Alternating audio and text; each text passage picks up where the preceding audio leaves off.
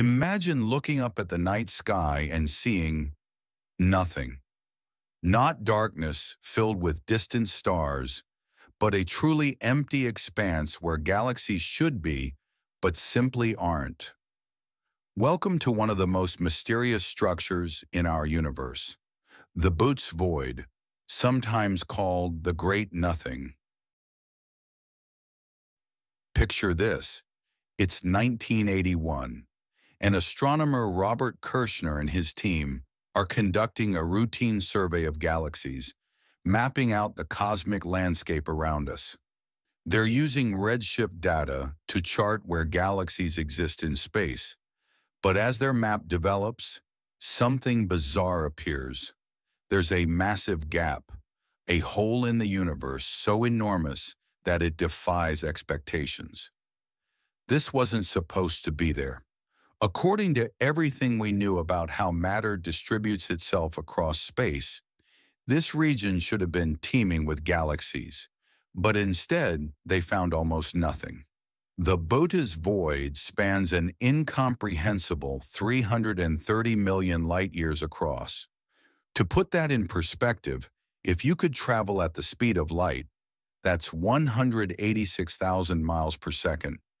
It would take you 330 million years to cross from one side to the other. This void makes up roughly 2% of the entire observable universe. Now, when we say void, you might be picturing absolute emptiness, a cosmic vacuum with literally nothing inside. But that's not quite right.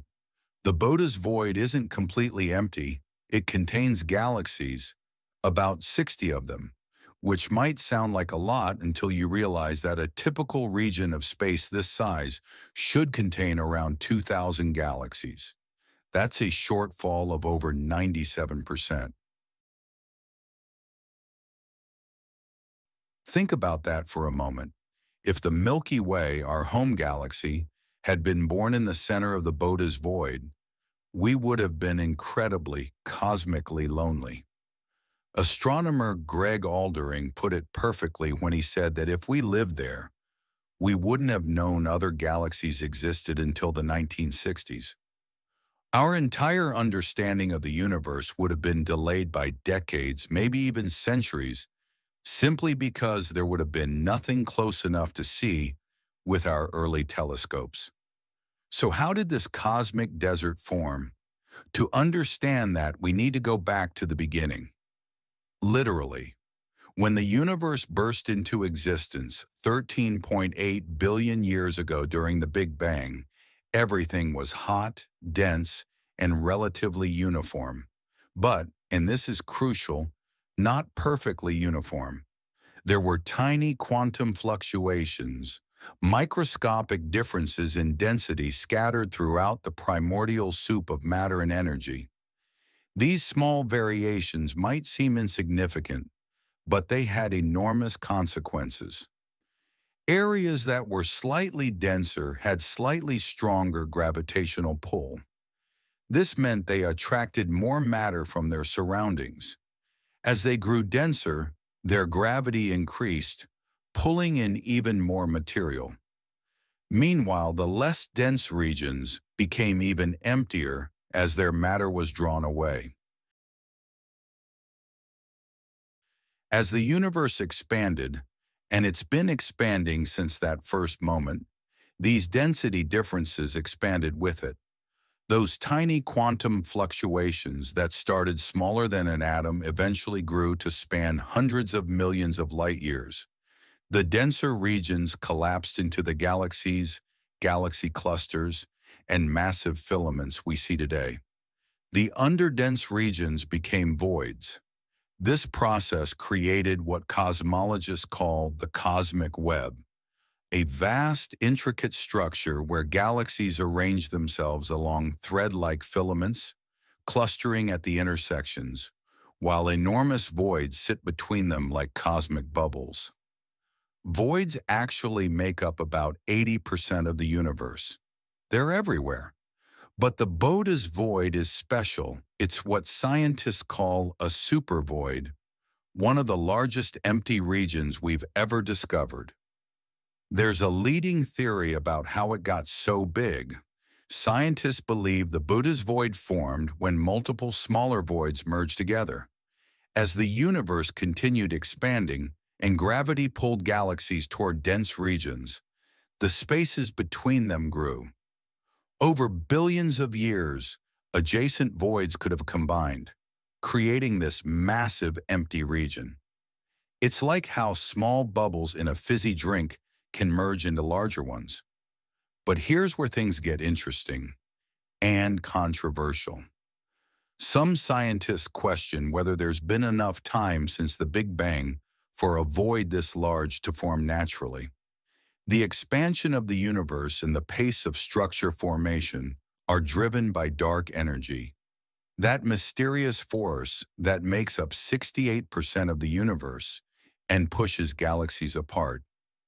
If the Boötes Void is too large to have formed in the available time, it might mean we need to reconsider our understanding of cosmic evolution. The few galaxies that do exist within the void are fascinating in their own right. These void galaxies lead isolated lives, evolving without the influence of close neighbors or the chaos of galaxy mergers. They tend to have high gas content and continue forming new stars despite their loneliness. Some have unusual, irregular shapes that you rarely see in more crowded cosmic neighborhoods. They're like cosmic hermits, developing in ways that galaxies in denser regions simply can't. Studying the Boötes Void isn't just about satisfying our curiosity about empty space. These enormous voids are actually valuable laboratories for understanding fundamental physics. Because they're so empty, they're ideal places to study neutrinos, those ghostly subatomic particles that barely interact with matter. Neutrinos can stream freely across voids without interference, making these regions perfect for comparing observed neutrino behavior with theoretical predictions. Voids also help us understand dark energy, that mysterious force driving the universe's expansion. By studying how voids form and evolve, scientists can test different models of how dark energy behaves and how it shaped the large-scale structure of the cosmos. The Boötes Void sits in the direction of the constellation Boötes, about 700 million light-years from Earth. It's surrounded by rich superclusters of galaxies. The Ursa Major, Shapley, Hercules, Corona Borealis, and Boötes superclusters all border this empty region. It's like a massive clearing in a dense cosmic forest. Some of those 60 galaxies inside the void are actually visible to amateur astronomers with the right equipment. The brightest, called Markarian 845, shines at magnitude 14.8. While you'd need a fairly substantial telescope to see it, the fact that we can observe these lonely galaxies at all is remarkable. The discovery of the Boötes Void challenged our understanding of cosmic structure and continues to puzzle astronomers today. It reminds us that the universe is full of extremes, not just the bright, dense regions where galaxies crowd together, but also these vast emptinesses that dwarf anything we can easily imagine. The great nothing is, in many ways, just as important to understanding the cosmos as all the spectacular galaxies, nebulae, and clusters we love to observe.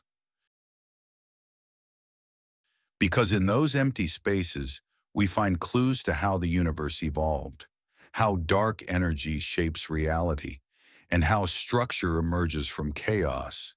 Sometimes nothing tells us everything. If you enjoyed this journey through the terrifying beauty of space, make sure to like this video, subscribe to the channel, and turn on the notification bell so you don't miss what's coming next.